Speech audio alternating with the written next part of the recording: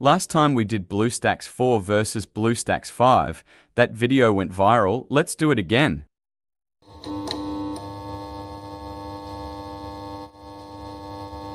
The comparison will be tested under these title. 1. Startup time. 2. CPU and GPU usage. 3. Gameplay.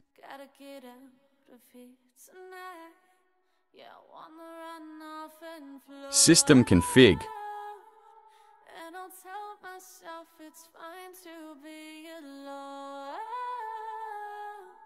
Just to find somewhere that finally feels like home. Oh, oh, oh.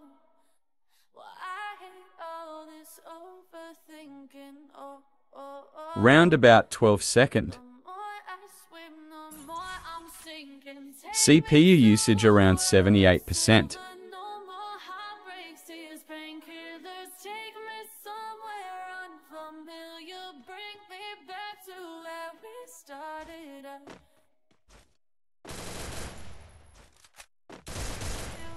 As you can see, Memu doesn't offer FPS meter. From my experience, I was getting 53-55 FPS.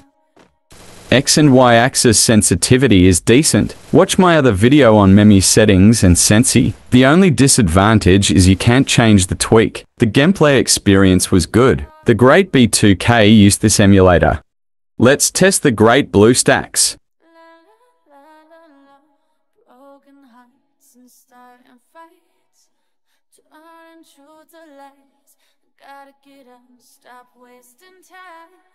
Same as 12 seconds, impressive. I am having a little laggy interface for recording, AVG 50 FPS, but X and Y axis sensitivity is better than Memu. You can have aces of advanced settings in Crosshair. For my device, BlueStacks is better than Memu. If you have 8 GB or more RAM, you can always count on BlueStacks.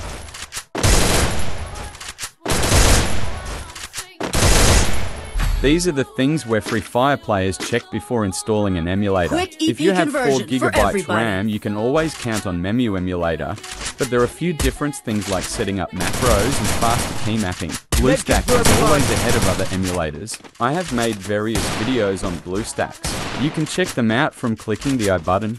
Enjoy this little gameplay and comment down below. Which emulator do you use? Also, don't forget to like and also subscribe to our channel and join our Discord server. You and me, hanging from the tree. First blood. Drifting in the open breeze. Suddenly, the wind blows you away. Double kill. Now I see we were never meant to be. If only we could travel back in time. Whoa, right where we belong. Maybe we'll never need a reason why. Whoa, dancing till the dawn. If only we could travel back in time. Whoa, right where we belong. Maybe we'll never need a reason why. Whoa, dancing till the dawn.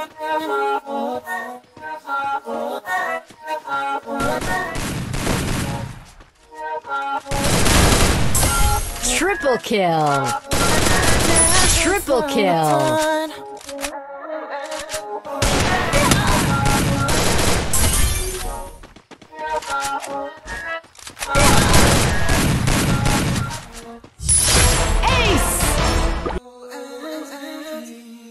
Born from the same branch and leaves.